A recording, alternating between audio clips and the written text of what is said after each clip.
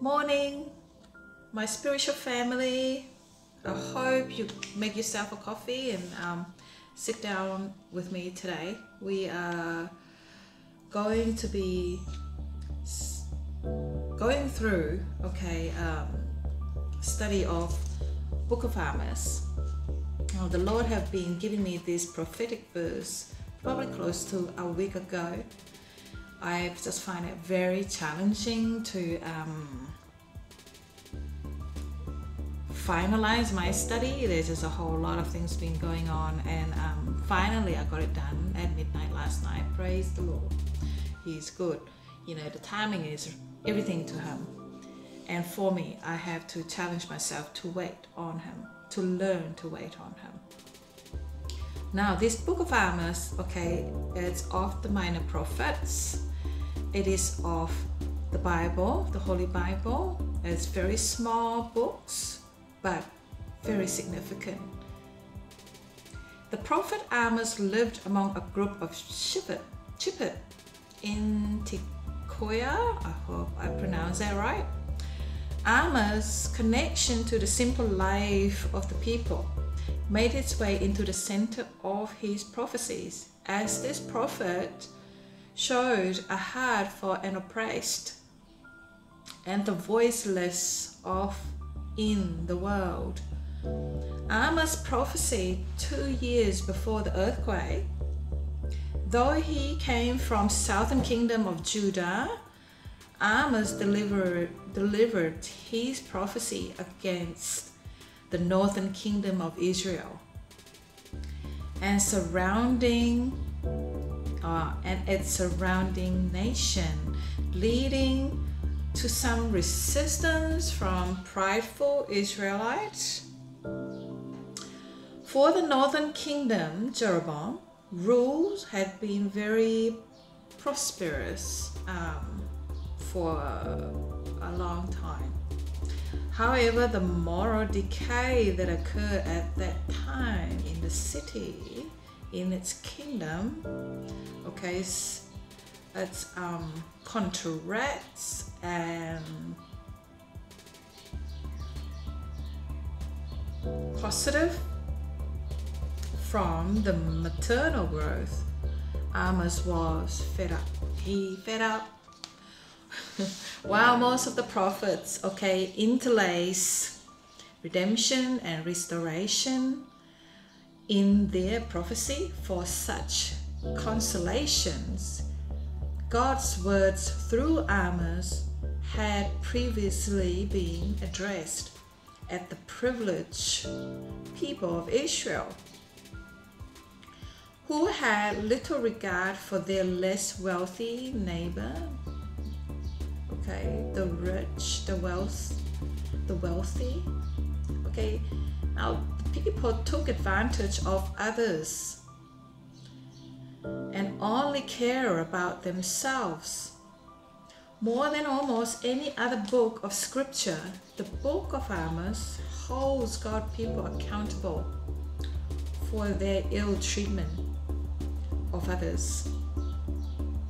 It consistently highlights how the population has not accepted God's view of justice.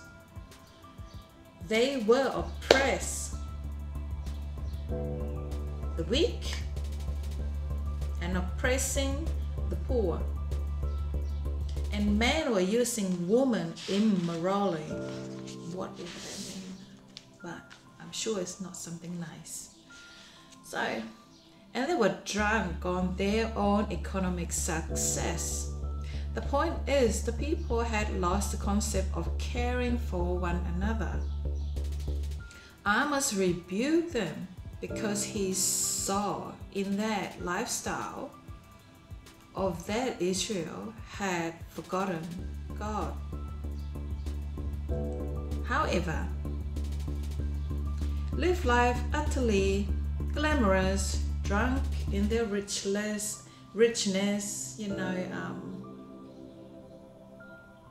pit of moral decay rather than seeking out to do good. Justice, love, mercy, and walk humbly They embrace their arrogance, adultery, self-righteousness, and materialism. Amos expressed God's total contempt for his people, hypocritical way of lives. How are we to apply this book to today's Christian, you may ask? Because there's always a message, you guys, when God show you this history of 2,000 years ago through the Bible verses and story.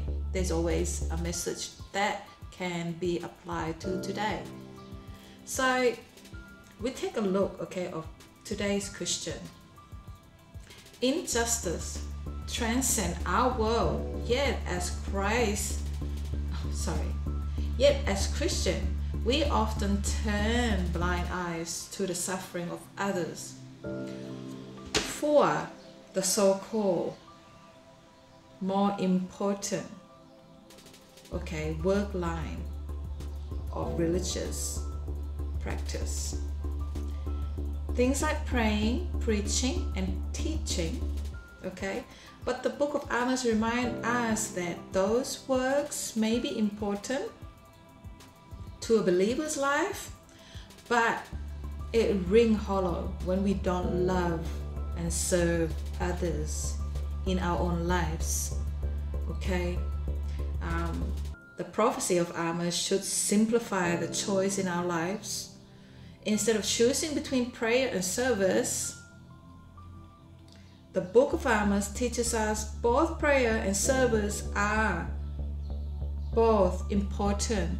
God's called us not only to be in relationship with Him, okay, but also to serve and be in relationship with others.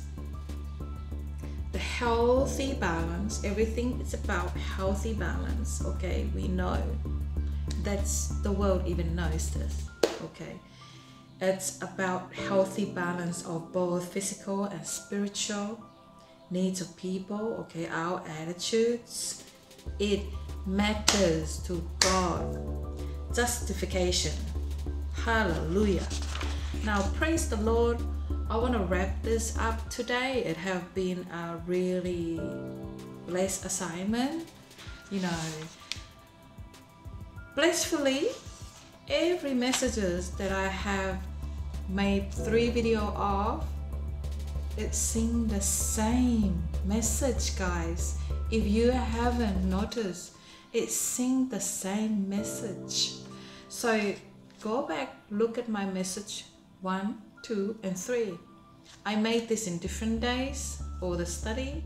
God said release it all today.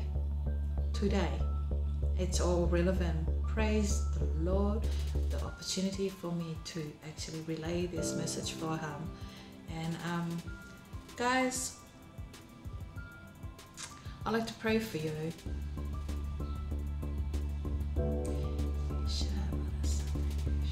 Okay, you know,